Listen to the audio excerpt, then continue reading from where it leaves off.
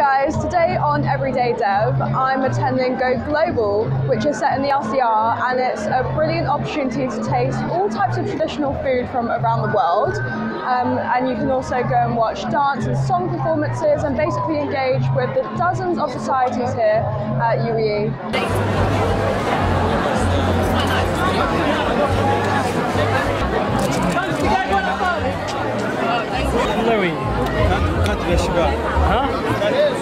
Thank you.